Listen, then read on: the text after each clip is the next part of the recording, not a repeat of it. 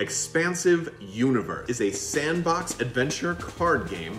At the beginning of the game, your crew is going to consist of just your alpha character. If you ever lose your alpha character, you're out of the game. That sounds kind of harsh, but this is a fairly quick game. In that time, you could have other characters to help. So you're probably gonna need more than one character. I could also attempt a mission. I have to have my crew at a place. If you have the skills to do it, then you can go ahead and do it. I need to have persistence and fighting, in which I do have persistence and fighting. Hey, that means I have exactly enough. I can move a spaceship from one planet to the galactic core, or from the galactic core to maybe another planet controlled by another player. Occupying the galactic core and kind of having a show of dominance is going to let me score extra victory points. So now I want to talk about combat. It takes place either at a planet or in the galactic core. Between ships, it's gonna be a space battle. Any battle that takes place at a location between characters is gonna be a ground battle, and whoever has the highest is the winner.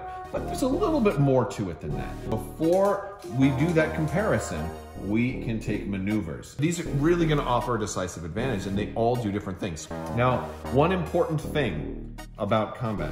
When you're carrying your crew on board a spaceship, it's very, very dangerous because you could, if you lose that ship, you could lose the whole crew, including your alpha character, and be completely gone. If I am able to actually transport my crew to an enemy location, I can attempt a mission there. So you get way more victory points, and you can win the game very, very fast by adventuring out. So while you can just stay home, If you're interested in winning, check out Expansive Universes. Thank you again so much, and as always, have a great day.